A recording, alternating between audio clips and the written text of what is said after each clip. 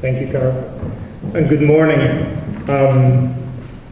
It's a privilege to be here. I'm one of your patients. I live in Northern Ireland, so I'm going to try and say nice things so you treat me well when I go through your hands.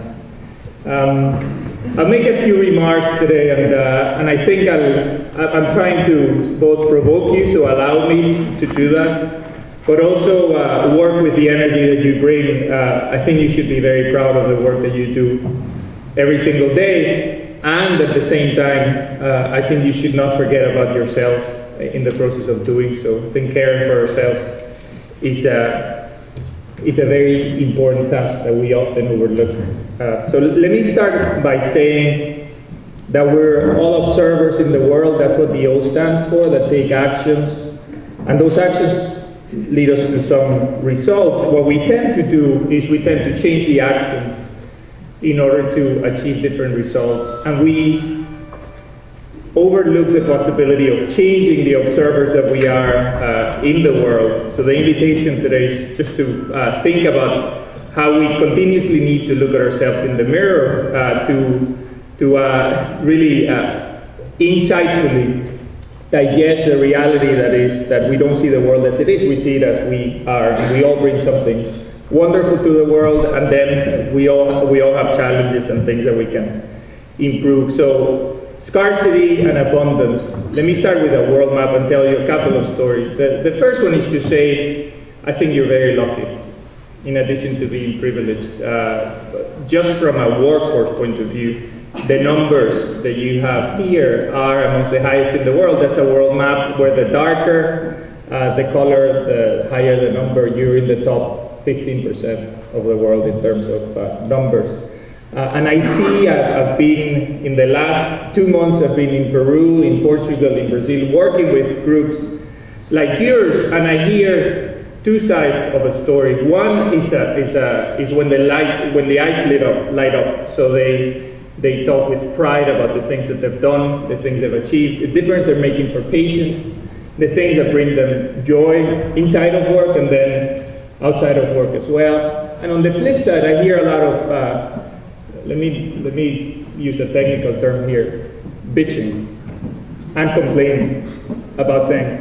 I don't have enough resources, and this is hard, and this person is really pissing me off. There are some patients that I really struggle with, and on and on and on and on and on. So proportionately, I think the fact that I come from outside means that they initially tell me the good stories, and once we get to know each other, they start to get into the tricky stuff. And it tends to go on for longer than the good stories. So if we think about scarcity, and if we frame our life around scarcity, we will go into our daily lives interpreting that. So let me tell you a couple of stories of abundance that I think are important for us to put things into perspective. Last Christmas, I had the privilege of spending time with a family. The father of that family is a loving, super loving guy. Guillermo, Germán, and Mariana are his 3 kids.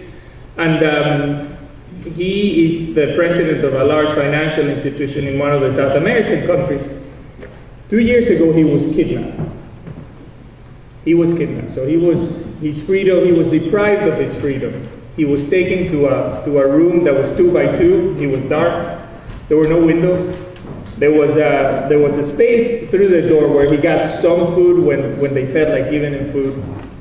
And he spent 11 months in this place. 11 months in a 2 by 2 room with no window. When Germán tells a story, as he did by pure coincidence of life, a couple of months ago in the Vatican, you learn a lot. I tried not to talk about it when we were together, but this is roughly what happened. Over the first 7 months, as they were negotiating the ransom amount and so on, he asked for one thing.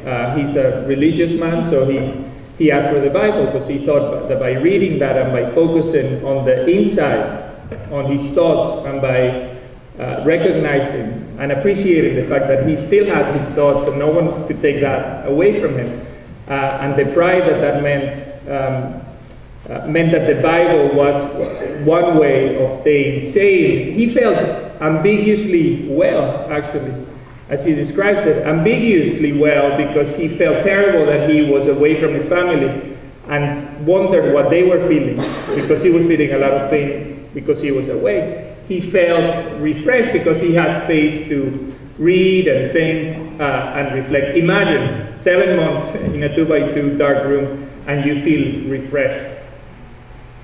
Abundance or scarcity?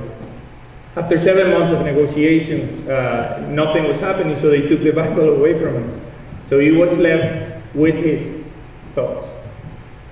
And even then, he learned to appreciate the value of that. And when he came out, he chose to forgive. This conference he was speaking at the Vatican was about forgiveness. So no religious overtones for sure. But the story of Herman reminds me continuously that we have the opportunity, because this is a choice of living from a position of abundance and not scarcity. So next time you think about complaining and whining, which we all need to do at some points, group therapy is good, individual therapy is good as well. Think about abundance and the opportunity that lives with that. And remember that not doing so can lead to behaviors that are not the kinds of behaviors that we want with our patients, with our friends and colleagues, with our families and so on. So we somehow get into these cycles of normalizing deviance. So we see behaviors that shouldn't happen and we just normalize them because circumstances are so tough that that's okay to do, and we build norms that are not the right norms. So the opportunity of thinking from the perspective of abundance goes way, way beyond just a nice thought or a nice way of seeing the world. I think it opens up a number of possibilities for us to continuously re-energize, because this work is tiring. If I walk around tables and I sit down with you and we talk for 5 minutes, I will learn, and I know that in advance, that you're working very, very hard to provide amazing care for people. For the people of Northern Ireland. A couple more things about abundance. The size of Northern Ireland provides for a spectacular place to have health and healthcare delivered in a world-class manner. The ratio of health professionals to population is abundant.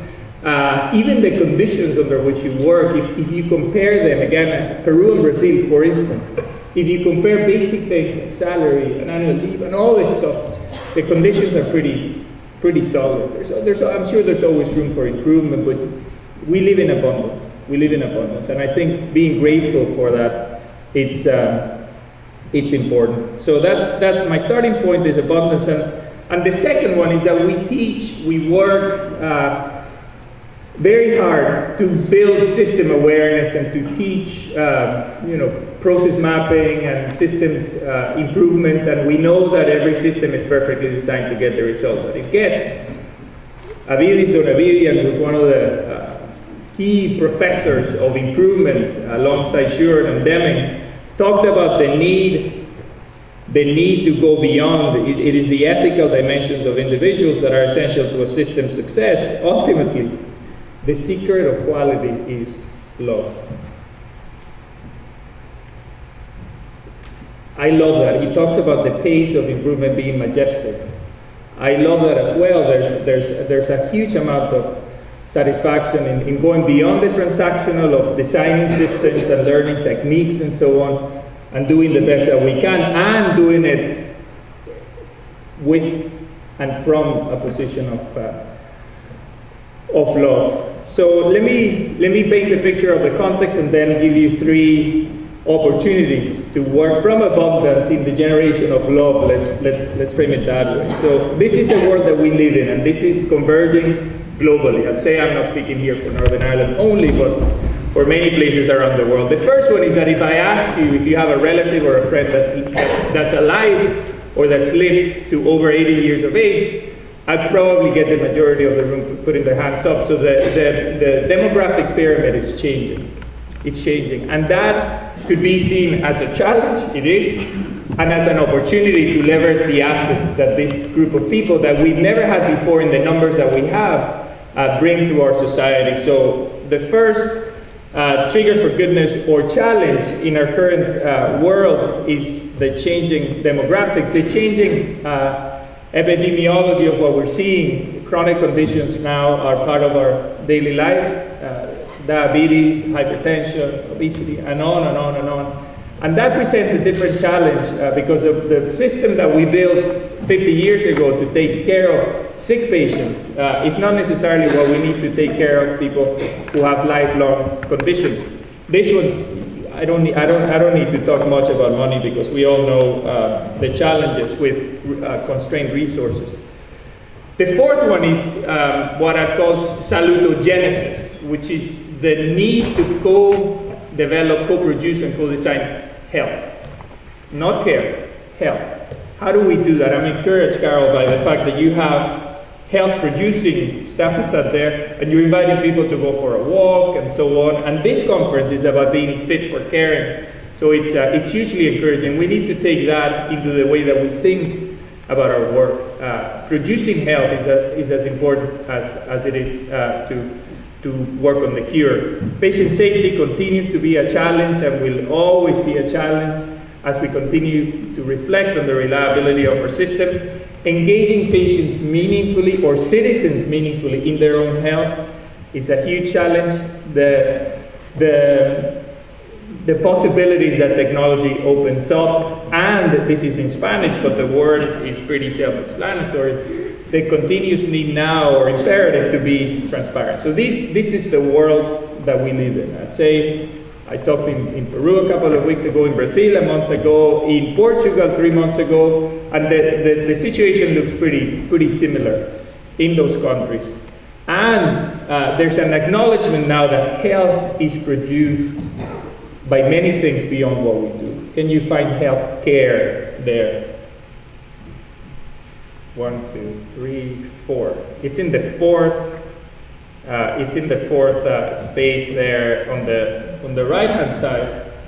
So the production of health and the impact of health care on health is not as big as we once thought, for sure. How we live, how we love, what we do, and on and on and on are more important than healthcare. So we need to do well in healthcare, but we also need to consider that it's about much more than that. So let me tell you a story that I'm borrowing from my friend and colleague Don Berwick about a bridge. This is Honduras, and in Honduras there was the need to build a bridge over the Choluteca River. This was important for the economy of the place, for the tourism, and on and on and on. And once it was built in 1938, it got a lot of use. In 1996, it was remodeled by a Japanese and American group that built a pretty sexy bridge, the kind of bridge that we have on the way down to Dublin and so on. Modern, stable, built to survive many things. In 1998, there was a hurricane that devastated Honduras. It really took most of the country down, and it took a while for it to come back up, and this particular region was affected heavily. The bridge survived. The bridge survived. It had only been remodeled or rebuilt 2 years before, but the river moved.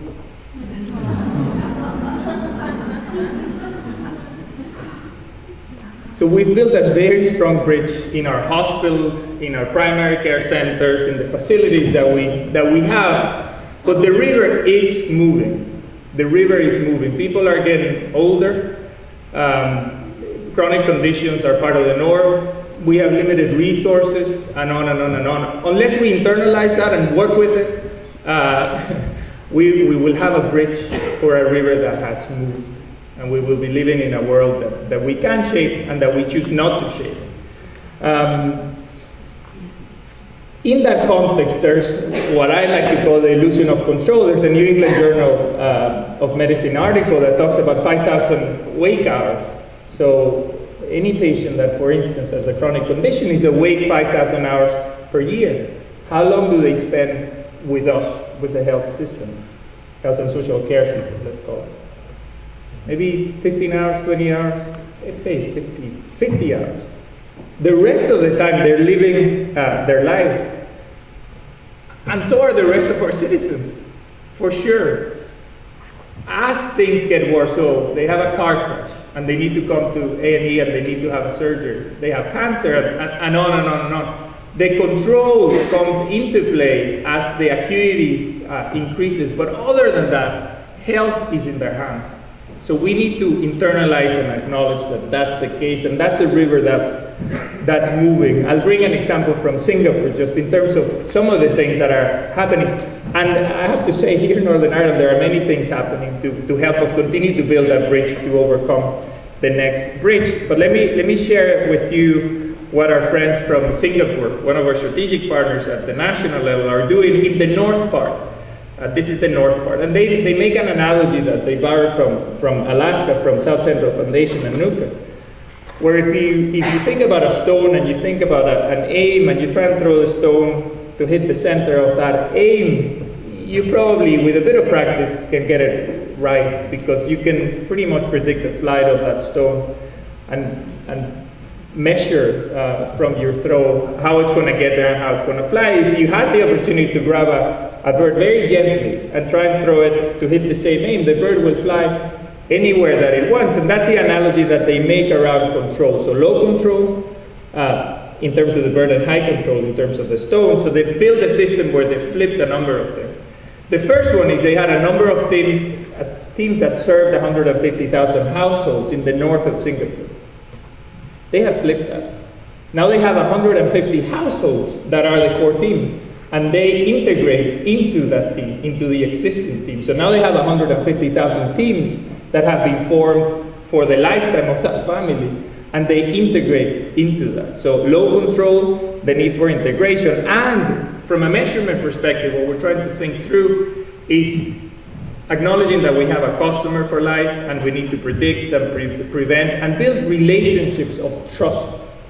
Relationships of trust, so that when we have control, we already know them well, they already trust us, and they know that we're going to do the best we can for them. This is about building helping them have a good quality of life, and understanding their assets as a family, as a community, and facilitating networks so that happens almost organically with a little bit of design thinking. On the other hand, though, they do need to come into our institutions. So when we have high control, we need to treat them better, faster, cheaper, and safer. And you know that, I know that. So the indicators or the KPIs become about providing the highest quality and safety that we can, so that we can get them out there, so that they can live within their own resources, leverage their own assets, and so on. In NUCA, where they've been doing this for years actually with an indigenous population, in Alaska they've achieved some pretty spectacular results around what I would call today the triple aim, which is a simultaneous pursuit of better health, better care at lower costs, which is the direction of travel of many health systems, including the one in Northern Ireland. Better health, better care, and lower costs, the pursuit of the triple aim.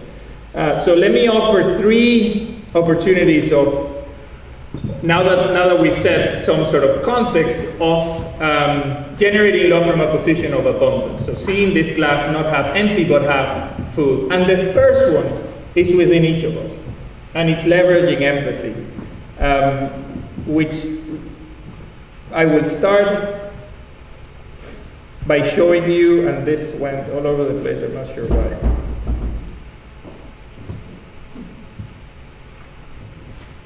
I will start by showing you a video, but when I clicked on the next slide, it offered to recycle the presentation. There we are.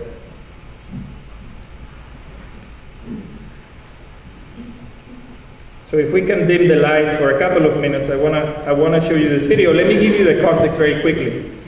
Cleveland Clinic is a pretty well-known institution globally, and their chief executive was struggling with understanding or getting across to everyone that worked in the system that empathy was hugely, hugely important. So this is what they came up with.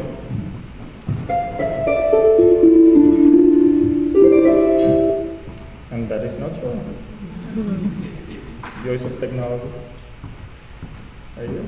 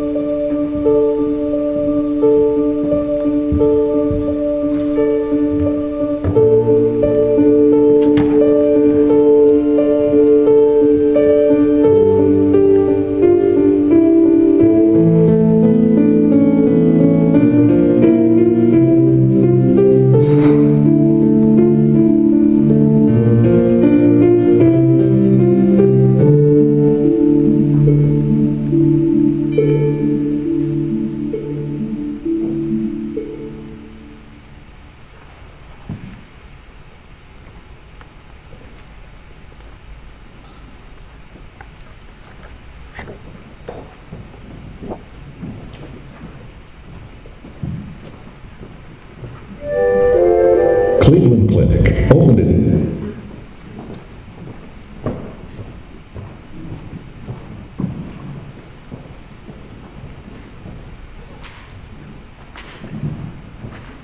So empathy is a possibility that lives within all of us. And I was reminded of my mother when I was a teenager, and you all were teenagers at some point. And I was a little, I thought I knew everything for sure. And she used to tell me, and it used to rile me up. She used to say, "Mi amor," as she called me, would you listen with empathy? Just listen with empathy. I didn't want to listen for sure. I thought I knew better. I thought I had all the right answers.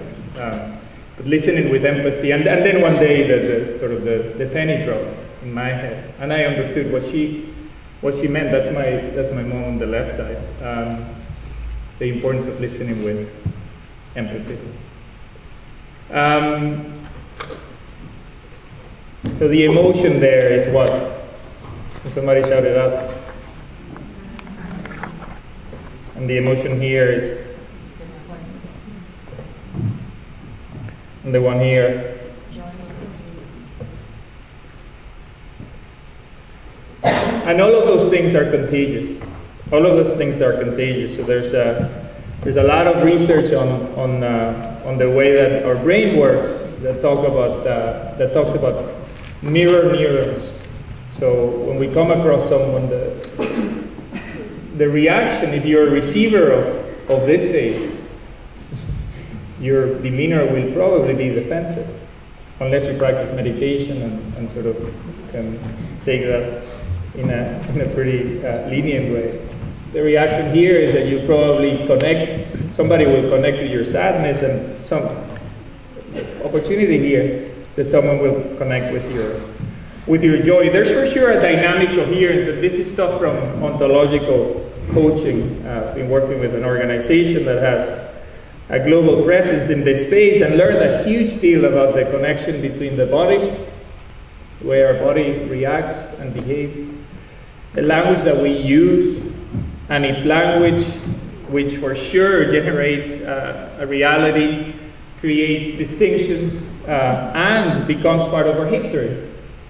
Think about the people that you're surrounded by every day. They use a certain kind of language which is either optimistic or pessimistic, or positive or encouraging or not encouraging, and on and on and on. Language is hugely, hugely important in the way that we portray ourselves and the way that we affect the environment that we live in. And so are emotions.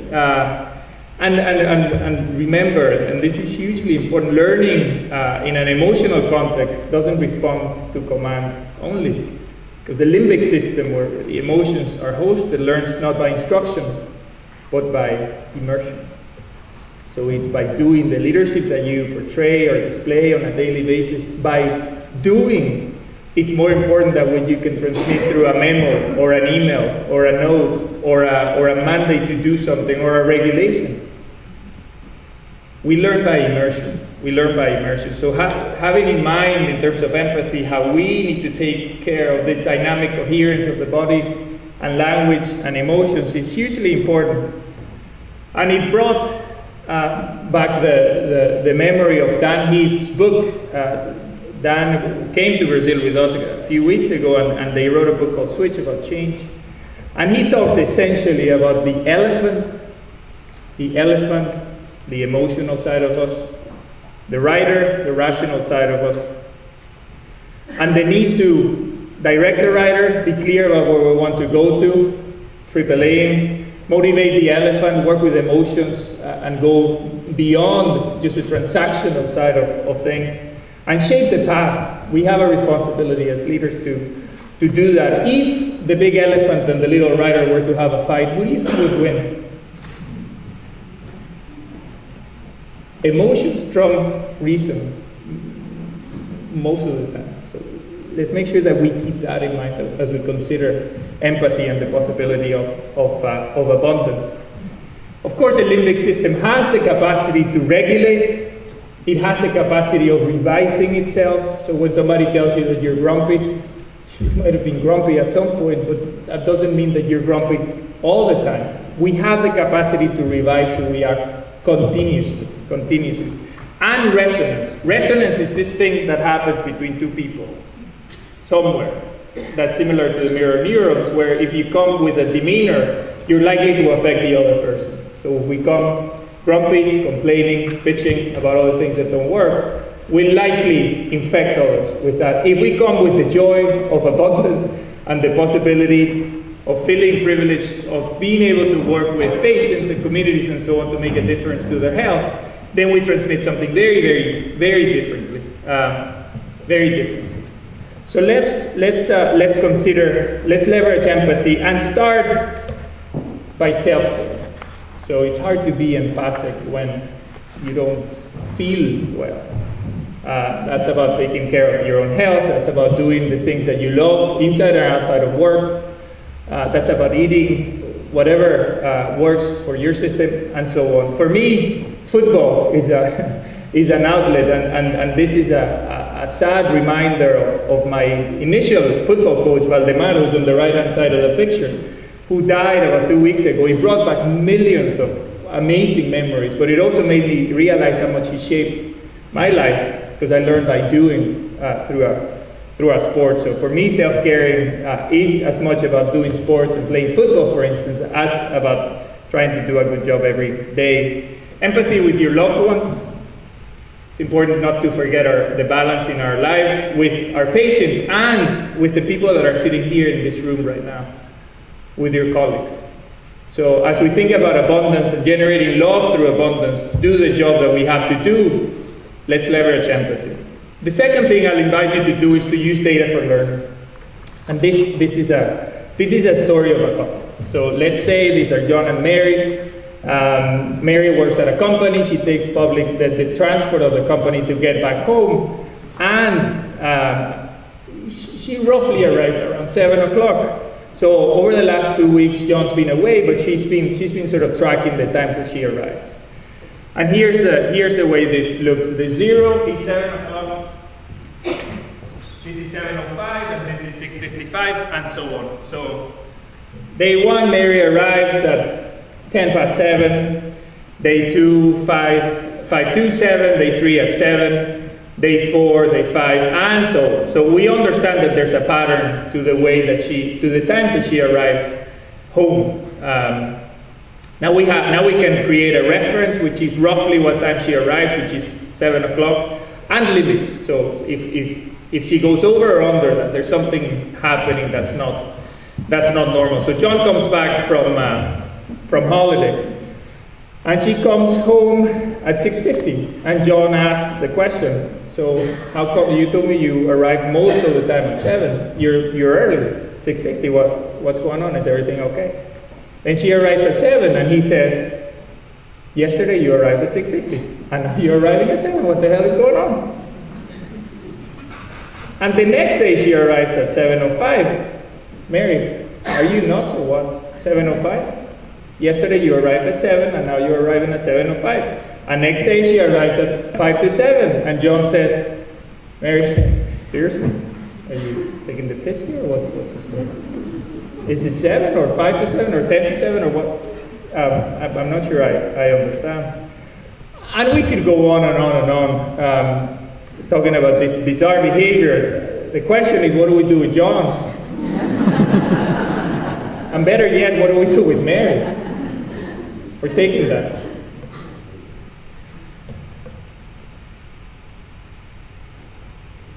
Unfortunately, we tend to see our systems in a static way. So we tend to behave like John. So we see the red, we tell people, what the hell are you doing? We see the green, happy days. We see the yellow, so, let's move on. Without understanding the variation. Reacting to a system on a static way provides many challenges and many behaviors that we, in the eyes of John or Mary, would consider as a little crazy. So when I say use data for learning, what I mean is that we need to digest the fact that life is variation. So as you stand there and you're looking at me, your heart's beating at a certain rate, it's not exactly the same every time. Your blood's flowing at a certain, it's not exactly the same at a certain, our body, our physiology, it's variation. Our moods are variation. How did you get up this morning? I'll get some of you that got up with their left foot and they're a little grumpy, didn't sleep well last night, and some of you that are ecstatic because you were coming to hear Charlotte and Nikki and other people. Our mood is variation. Our daily patterns are variation. We leave at a certain time, we arrive at a certain time, whatever that is, but there is variation. Our life is not fully predictable.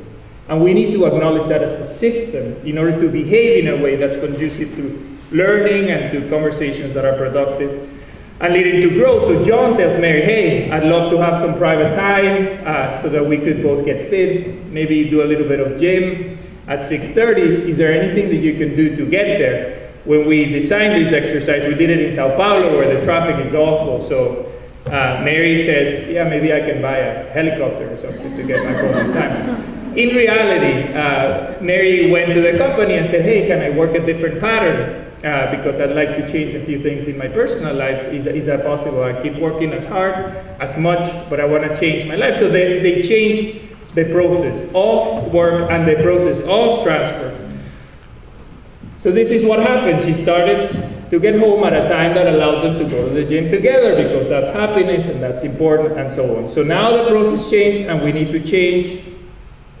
We need to change the way we understand the way our system behaves. So we change the mean and we change the limit. Not hard to understand as a principle. If Mary goes beyond the red either way, we understand that something's going on and we call in a caring way to say, hey, are you okay? Is everything working out? We're using this globally. This is an effort to reduce C-sections in Brazil. Data is a couple of months old. But it opens up the possibility for a very different conversation where you can sit down every week or every month and talk about the variation in the system and say, how do we reduce the variation so that we can predict how we behave and how do we help each other to continuously improve the world that we live in. So leverage data and use data for learning. The last point I want to talk about is this wonderful word, but tricky word, innovation. Let's demystify innovation.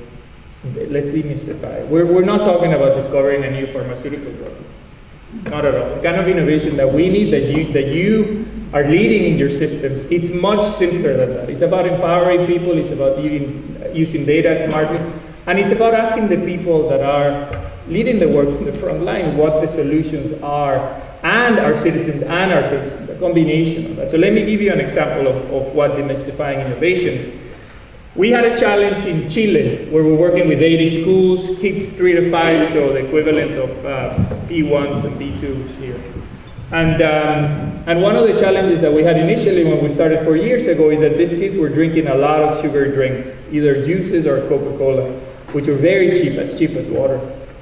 And we asked the teachers and we asked the kids, what do we need to do to help you do what's right, which is to drink a little bit of water. So our aim was to decrease the consumption of sugary drinks and decrease the consumption of sugary drinks and increase the consumption of water. And we would measure a number of things around that. So we asked them, what did they say? They said, we don't have it available in our schools, so can you make a pitcher of water or a jug of water available in the classrooms? And can we provide kids with cups, plastic cups? So not a huge amount of resources. Pretty intuitive, but we didn't have the answers. They did. You need to communicate to parents that this stuff of drinking sugary drinks is not great for their kids. And we can use this to teach kids about the triangles and the circles and the squares and so on, and about counting, because they can measure their own thing. So this is what happened. In a couple of classrooms, as we were learning, we made a pitcher of water available, we put cups, we put some beads in the middle, and they would put beads on top of their geometrical figure and their little picture on the right-hand side if they drank water, on the left-hand side if they drank it. Not rocket science. This is innovation. Contextual innovation in their context, for sure, for sure. They wanted to go beyond that, so it was not just in the classroom when they went out for lunch. There wasn't water available, so can you serve water for lunch and eliminate all other options? For sure. And can you find a way of conveying the concept so that kids can really understand and internalize what it means in their body? So this is what happened. There's a plant on the right-hand side that was fed with Coca-Cola, one in the middle that was fed with nothing, and one in the left that was fed with water. Who do you think behaved best? Who do you think grew better? How do you think the kids understood this as opposed to a scientific explanation? We were attacking the elephant, not the rider. We were clear in the direction of travel. The aim was to reduce the consumption of sugary drinks and increase the consumption of water.